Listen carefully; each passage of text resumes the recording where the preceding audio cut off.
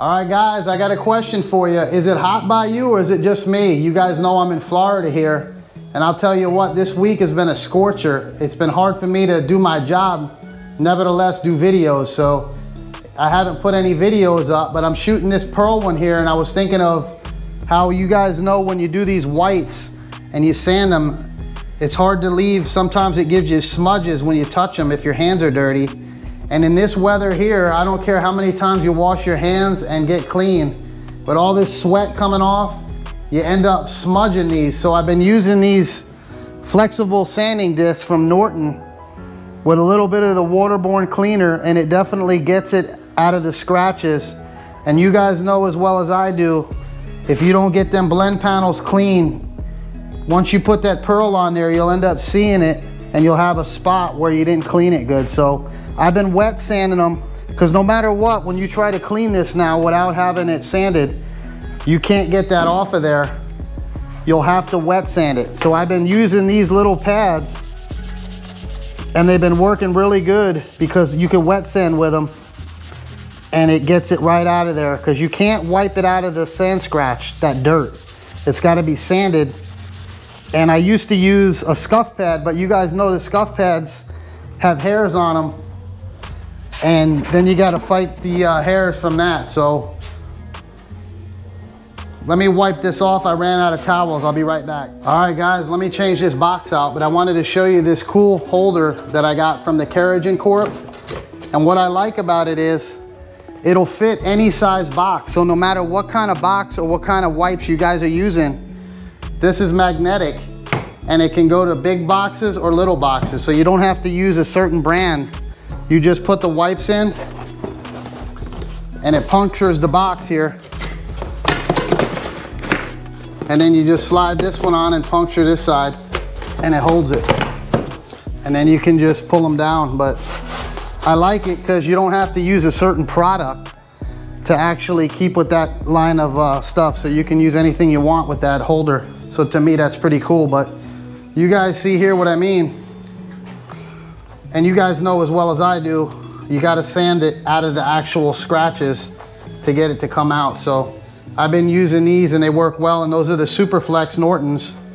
And definitely had a couple in the years past bite me, and I'm sure any of you guys in the business have. So definitely want to check over your pearls. And in this weather with all this sweating going on, it's more chance of that because your hands are even sweating. So those little super fine wipes work really well. And we're gonna go ahead and shoot this 83 pearl job. We got a new bumper, blend the trunk, and they had a repair here all in this area around the taillight pocket. It's messy. I ended up using a dark primer because I had that in the gun. But we're gonna go ahead and seal this, shoot the whole rear body. We're not gonna stop it and do a little blend. We do the whole thing, you guys know that. So let's shoot this job and hopefully get through this Friday, because it's hot and I'm ready to have some time off.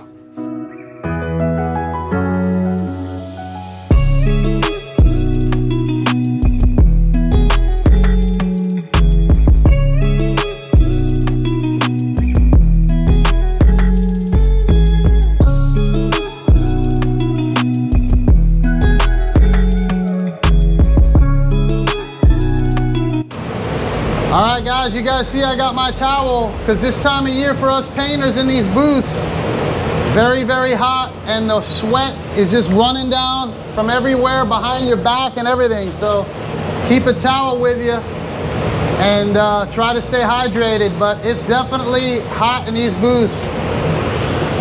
I think this booth right now is running at about 103 degrees with no heat on, and it's just a scorcher in here. So we got it sealed.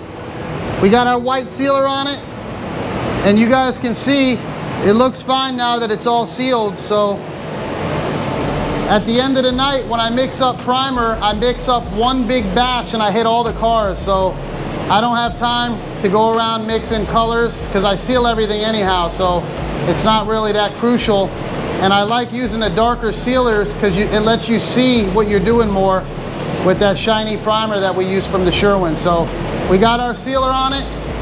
Let's go ahead and get our base on it, pearl it, and clear this thing, and get out of this heat and get into the AC.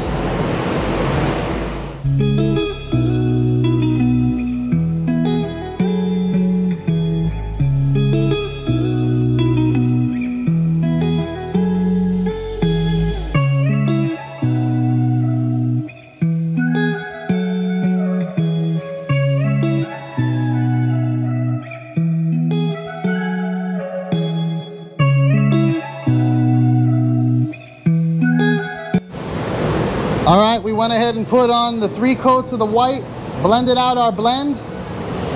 We're using the 3M gun with the 1.4 head on it. And we went and let one of the first coats set up before we put our double back-to-back white on it, and then blended it out. So we're gonna get into the pearl now, get it pearled out, and then clear it. So let's get this pearl on it and let's get this thing finished up.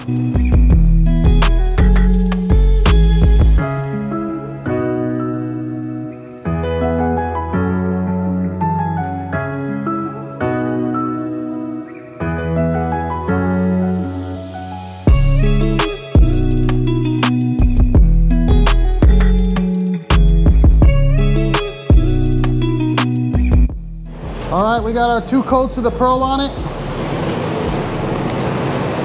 And now we're gonna go ahead and clear this thing.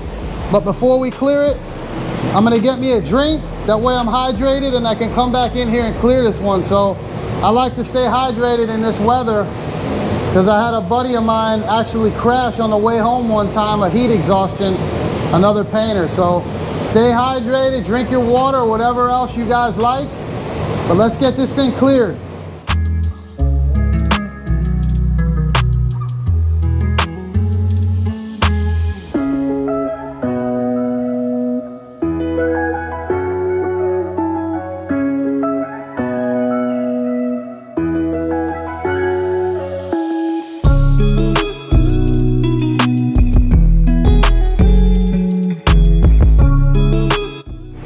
All right, that's 1 coat of clear, and I'm using the CC200 with the UH90 hardener, and I went up 1 reducer on this to a slower temp in this weather.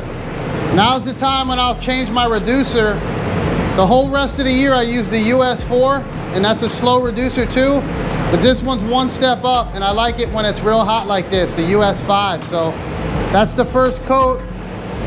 We're gonna go ahead and put 1 more on, and I'll show it to you finished up. And we're using the Tecna Clear Coat gun. And I'm spraying this one here at the normal 24 PSI for the clear. It breaks it up nice, and even with this reducer here, it does a good job. So you know, this gun here is kind of a hoser compared to my DV1 that I'm used to using.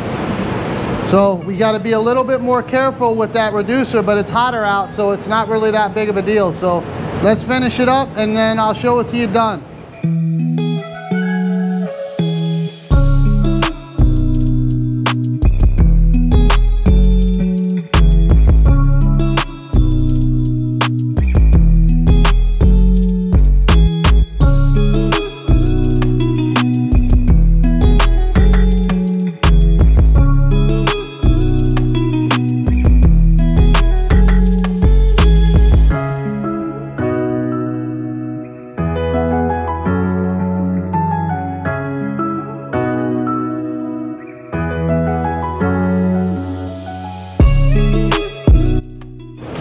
All right, so I'm glad it's over. This is the last one of the day, and it definitely came out nice and clean, blended out good.